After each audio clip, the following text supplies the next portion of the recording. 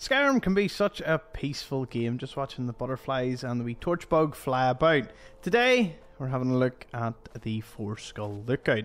I did this previously a few years ago, but it's good to get a bit of a refresh. For location, it is located just south of Karthwasten and north of Red Eagle Redoubt, just on top of the mountain.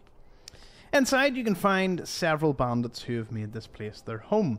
You can pick their chest and a few items alongside all of the loot, as they will not be too friendly. There is a destruction trials quest that will involve this pedestal, and that is why it is here, in case any of you were wondering. I'll put a wee link in the description to that quest line. And then we have another bandit marauder having a good look over the land. Oh, and what is this here?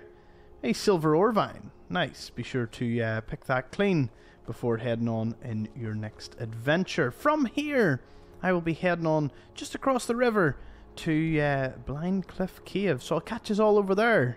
Thank you.